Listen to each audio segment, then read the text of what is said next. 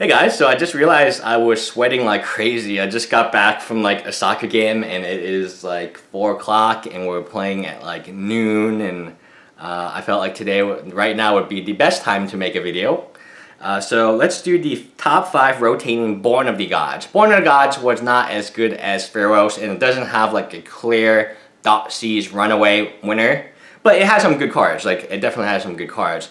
Phoenix, God of Milling, let's call him, is pretty good. I like it. It is affordable right now, and if history is correct, mill cards have more casual value than other types of cards. Mill is a very popular casual or EDH. So I don't mean like, when I mean casual, I don't mean like, oh, casual modern. I mean casual kitchen table.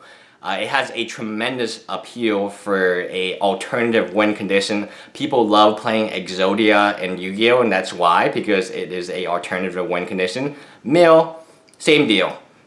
Number 4, Mogus. Mogus I like a lot. I've always liked Mogus as a card. I think it is very unique. It hits very hard when you can activate it, and it presents a clock. And when you look at red-black aggro type of decks, 4 is the top of the curve, but you know, it's a good EDH card. I don't think it's going to see play in Modern. Most of these cards that we're going to go over this week, they will not see play in Modern, just because their power level is a little too weak, but that doesn't mean that there's not an opportunity.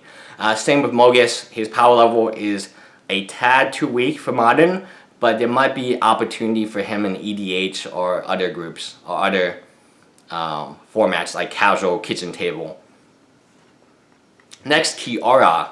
Kiora was reprinted. She is at a very low price right now. I'm not talking about the new Kiora, I'm talking about Kiora, the Crashing Waves. Overall, very fun card, very unique. Well, I guess it's not unique anymore since new Kiora is kind of the same. But I love the card. I love everything about the card. I love the fact that it does what Simic is always trying to do, so it fits in the Simic guidelines, if you will, for EDH. Overall, Planeswalkers are not bad speculations if they're under like $3 or $4, unless their name is Tybalt, because Planeswalkers always have casual appeal. People always are willing to trade for Planeswalkers, even if they don't need it, and that's because Planeswalkers are Planeswalkers. Number 2, Burmaz. King Kitty, as I call him, is disappointing. He disappointed the whole time. He saw very limited play. I mean, he saw a little bit of play in Mardu when they didn't go Mardu Dragons. When Khans of Tarkir first released, he spiked up in price a tiny bit. But Burmaz is an overall disappointing card. I look at him and I see power level. His power level is there, but mono white was not a... I mean, Sam Black played mono white, but it wasn't with... Burmaz, it was with Angel of Thieves, right? That's the card that you want to play in that type of deck.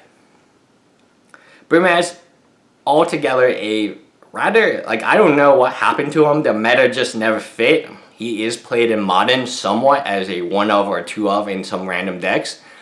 I think he's good. I like him, and that's why I have him as number 2. I just don't know if the meta will ever get around to embracing him like a Voice of Resurgence. Like, you look at Voice of Resurgence, and to me it is a cheaper version of Burmaz. It does pretty much the same things. It's hard to remove, it generates creature tokens, it's a very good card. But Burmaz, I don't know if he's going to find a home, because Voice might just be in many cases a better version of it. Number 1, Corsair of Kruphix. And I hated Corsair of Kruphix, I hate the life gain, I hate the land. But out of all the cards in this, like, maybe you can say Burmaz, but like, what card here, if I had to, and again, leave a comment, make sure you can leave a comment and I'll try to answer your questions about these cards, but what card is Modern playable and the entire Born of the Gods? Like, Burmaz maybe? Like, what else is there? Like, as a rare / mythic, I know Searing Blood and all those cards are very, very interesting. I know, and I'll be the first one to say, Born of the Gods is not the greatest set ever. Like, if there is a Voice of Resurgence, it will probably be Burmaz, but that being said, Corsair Kruphix is a very good card. And he has a good body to him. He's got the land ability, he's got the life gain ability.